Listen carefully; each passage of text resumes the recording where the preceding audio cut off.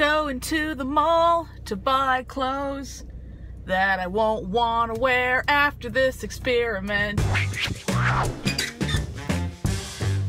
Visible belly line is kind of one of the last taboos when it comes to body positivity. To explain what that is, it's when you can see the outline of my tummy. The entire Spanx industry is designed to make sure nobody knows you have a tummy. Like, it's almost like it's okay for it to be distributed in other ways, like your butt or your boobs, but like, not here. This is bad. My whole life as a big person, I wear A-line dresses because I've been taught that like, that's what you need to do. And so I thought, like, what if I just dress in clothes that I think are cute, regardless of whether or not you can see my tummy. Because it's not like no one knows I have a tummy. It's not a secret. It's not like people think I'm hiding like fruit snacks under here. I expect to feel really embarrassed. I think I'm gonna learn like just how ingrained the humiliation behind admitting that you have a stomach really is. I don't wanna do this.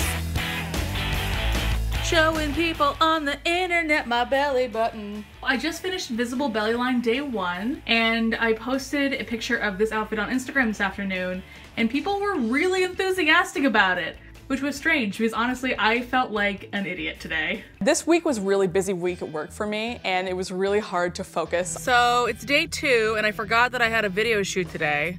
So I have to do the video shoot like this. I hate dressing like this. Honestly, it makes me feel stupid. Adding in like an extra element in there, like to worry about, kind of really impacted my brain, at least for the first few days. I'm in such a bad mood dressing like this. I need lots of people to say, hey, you look great, in order to feel like just okay. And like, you can't live life like that depending on other people's compliments. I learned that there are no off-limits fashion trends. Like, if you want to try something, just go for it. I'm wearing my first bodycon dress today. I don't know if I can get through this day with my belly out like this. I feel like I'm literally oversharing. I don't know, some things are private, and this feels like something that's private.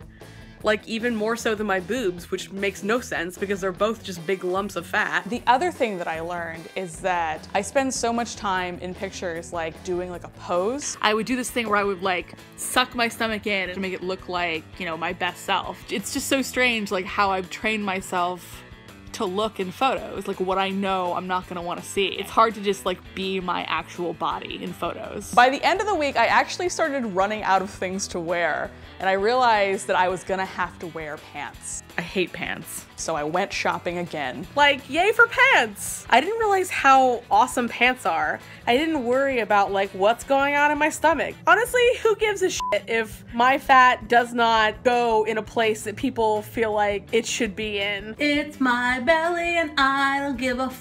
So it's day 6. I just kind of feel like I can like take on the world in these pants. It just kind of seems like the fear of people being able to see my belly is a lot worse than people actually seeing my belly. Okay, it's my last day and I decided to wear a variation on an outfit that a lot of people said was unflattering. This is definitely the tightest pair of pants I've worn. It's the one where my belly is the most apparent, but I was super comfortable and everyone was like, oh, cute shirt. And it was like, oh, yeah, you're right. It turns out lots of options are open to you if you just chill a little bit.